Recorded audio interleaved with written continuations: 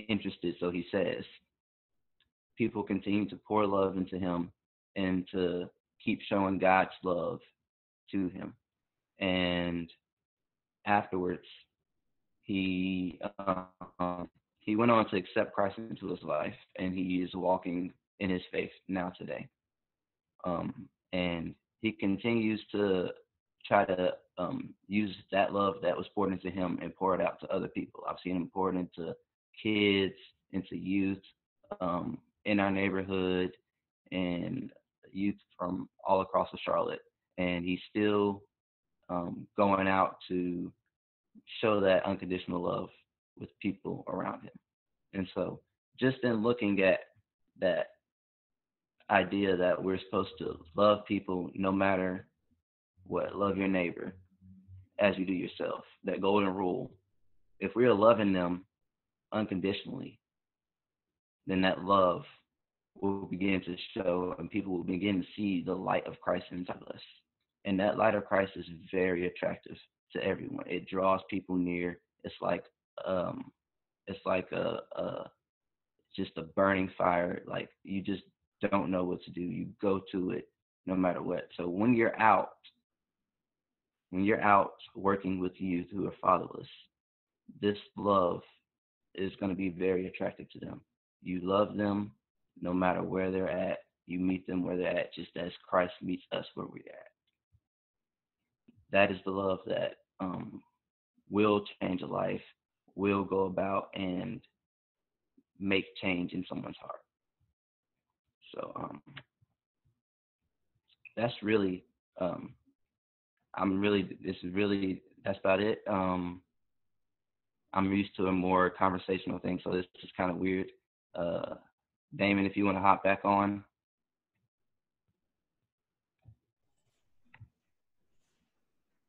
All right. Hey, can you see me? Yeah, I got you. Okay. Yeah, that's great. And sharing stories is really kind of how I share my experience, with God, and how I got to where I'm at, and still continuing to learn and grow and trust in God, and through all the trials and tribulations as that we go through as a father today, and growing up fatherless as well, like Deron, and when having two kids of my own. Right, I have a 19-year-old and a 10-year-old, two boys. So I think about how I felt, like Deron was saying, growing up by myself. So, well, we'll go ahead. We have a little bit of extra time. It's only 11:14, and we do have one question in here right now, which I think is a great question. And Deron, the question is, where'd you go to high school? I went to high school at Myers Park High School in Charlotte. Okay. And how did your mentor help you get through those years? So in getting through the years, there was times where my mentor was there for me in moments where I didn't even know I needed people to be there. There was a time where I came home from school and just felt kind of down, and my mom noticed it and called my mentor over, and he ended up sitting on the couch with me crying. I was crying. He wasn't crying, but sitting on the couch, and I cried in his arms, just an upset youth missing love from my father. And so there were times like that where my mentor was there just to love me, even though I didn't know I needed that love at the time. How did your mentor help you through college years? So you've been in college, which is your second year, Deron? Third year. Third year. So how has that mentor or any other mentors that have entered into your life, through God, through calling, that have helped you through, because college is hard. Like I went to college, and especially thinking about the financial aspect of it, applying for student loans, and just the day to day, right? Still kind of feeling like you're by yourself. So how'd that help? How'd your mentor? My mentor is he's here for me just in emotional and financial support if I need it. He's available to during my breaks. I can come back to Charlotte and just we can go get lunch and chat and be able to talk about what's going on, what challenges we're facing, and he's there for whenever I have time to be able to talk and be able to debrief myself and be able to recenter myself around God with Him. Okay, great.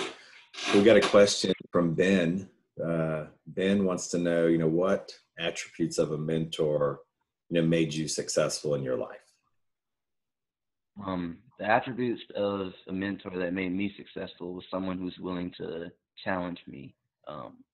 In life, we have a lot of people who will support you and be there for you, but that support is not going to make you better in the end.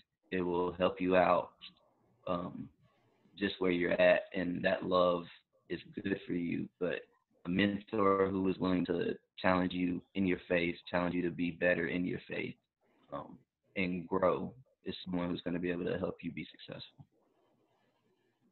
Great. And this is a great question from Ben as well. He's got a two-part question. And I know this resonates with me well, and probably you, Deron, as well, dealing with the youth today. How does a mentor, you're a mentor, right? So thinking you being a mentor as well as the mentor that you've had in your life, whether it's one person or a couple, how does a kid, how does a mentor pursue a kid that doesn't want to be pursued? But you know that they're crying out for help, but they just don't want to be pursued. How do you have you handled that, or have you had that encounter before, or was that you, at all growing up? So those kids, I kind of believe, from my experience, those kids are the kids who want the love the most. So when they're pushing away, that's just them pushing away someone who they are afraid is going to leave them in the end. So in our neighborhood, most of our kids, they're fatherless, and they have men come in and out of their lives, just as I did. So when you have a man coming in and out of your life and mentors coming in and out of your life, you just feel that the next one is just going to be there temporarily and they're going to leave. And so you then begin to build this mentality that if I push them away, then it won't hurt as bad when they leave. So when you're a mentor and the kid is pushing you away, it's probably just because they think you're going to leave in the end. So being that, having that unconditional love, being present with them throughout their life will be the best way to pursue them, is showing that you're present with that kid and you're going to be there with them. Yeah, and I agree, with, what you're saying is, being a mentor is really something that people need to take serious.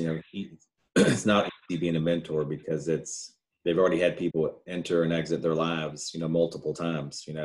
I know my father and mother as well, grown up motherless people, isn't talked about enough either. And it hurts more when they come in and then they leave and they don't show up, or they're not, doing what they say they'll do, picking you up or being there at a game, or, whatever activity it is. It doesn't have to be just sports, but not having a figure showing up to support you when all the other kids' parents are showing up.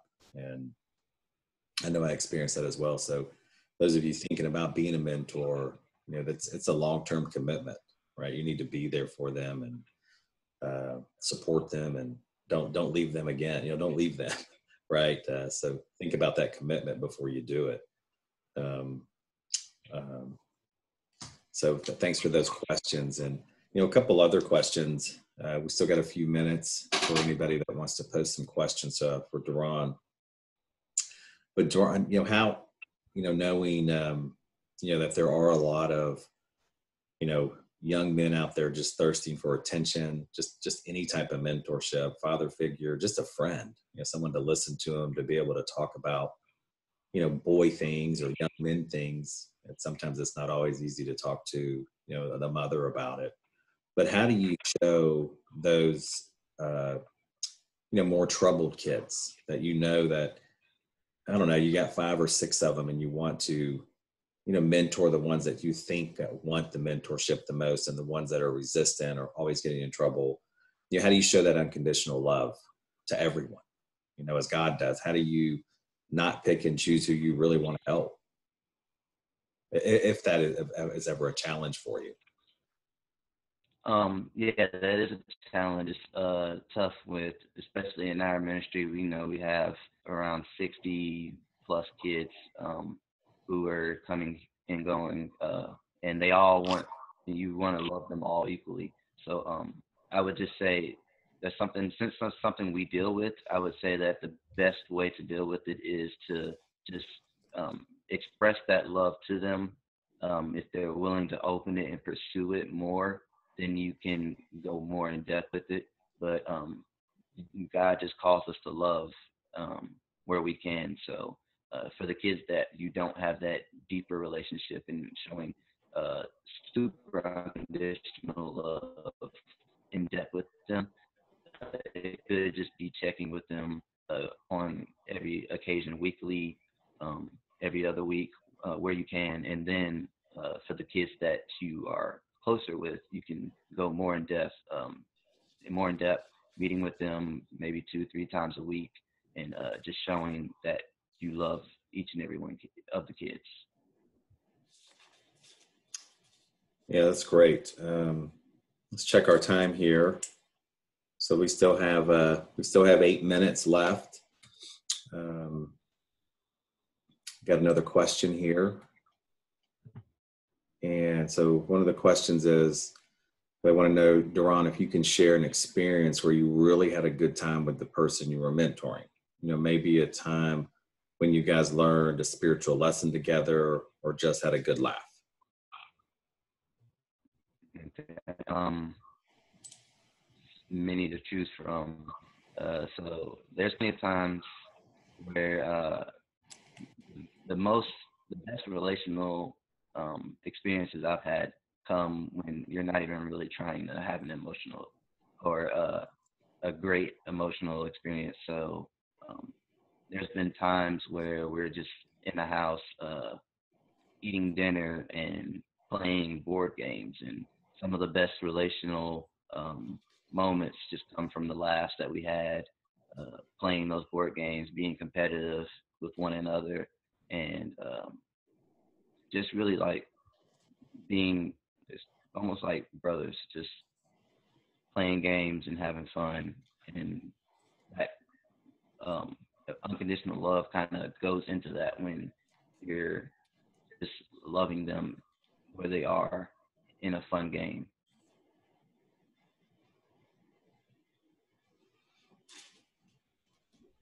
Gotcha. So how many hours how much time would you say you devote to this, each week, a day, a month? I mean, how plugged in are you, and how do you find the time with school and, you know, things like that? Um, so currently as a student, most of my time is during the summers and during breaks. So when I'm back from school during breaks, I'm talking to kids, um, spending time with kids, going to play ball, soccer, whatever. And during the summer, we have a weekly um, summer camp where the kids are here Monday through Friday, and I get to spend time with the kids, go in a small group, and just have fun with them. How have you been able to navigate with the pandemic, right? With the stay-at-home orders, have you been utilizing Zoom and free technology that's out there? I think that's probably I'm sure everybody, the younger generation, knows how to use all this stuff. But I know it's been utilized a lot within businesses and connecting with family, but knowing and sharing with the men, there are ways to continue to stay engaged and still mentor, even though it's not face to face, so to speak. Yes, Zoom is definitely a very helpful device for reaching kids that are far away. The kids that I have relationships with, they have my phone number and I have their phone number. So they can call me anytime during this time where we're in phase 2 of COVID, where you can actually be out and about. Um, we'll meet up and uh, do activities that kind of keep our distance, but we're still having fun together, and um, just spending time where we can without risking anybody's health.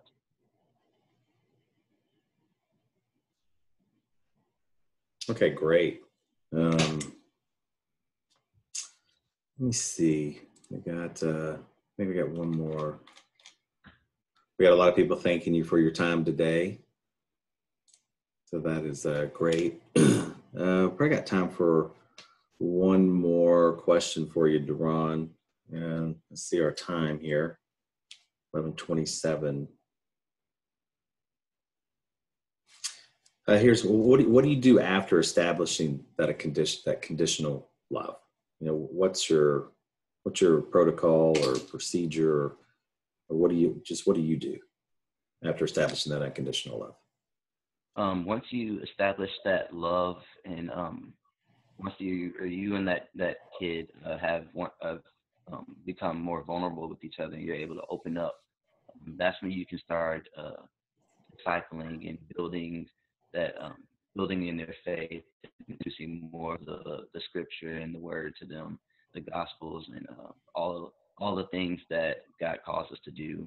And that's just really when you start to disciple the kid and uh, help them to find God's glory. Okay, great. Did get one more question for you. We'll end with this one, and then we'll wrap it up. This is from anonymous attendee, which is okay. I want to know an example, Deron, of a time when you learned a valuable lesson from a mentor, or it says from a mentee. Sorry. From a mentee, there's it's amazing how kids, especially younger kids, their words are innocent, but they also hold a lot of meaning in them. So there's been times where a young kid I've mentored has just said something, such as a simple statement, such as um, like about love, and why would we not love someone that we don't know, who we don't have anything to hold against them, and comments like those where you actually think about what the kid is saying, and you get to understand the depth of something that they might not even understand that they said, but it teaches you in that moment. Great. Well, it's 11:29. Deron, thank you so much for your inspiration, your words, your dedication, giving back, not forgetting where you came from, and just trusting in God. And that's the big thing, is truly turning, all things are possible through him and trusting him. So thank you for doing that. I've put on, I just put in a link for everybody that's on this call here to, continue, challenge yourself, engage, partner in some ministries, that can impact the fatherless. Even though you've grown up fatherlessness, you experienced it, and, use that to help mentor, those that are lost or just feel that they don't have a purpose. And, God can help you do that and help minister through you. So I put a link on there. You can sign up for more information as far as to impact your city. So I put that link in the post. So hopefully y'all can see that. But a lot of this information will be it's recorded, and you can go to Man Up Charlotte and get all the pre-recorded for all the sessions today. So thank you again, Deron, and God bless you and everyone on the call, and enjoy the rest of the day. All right.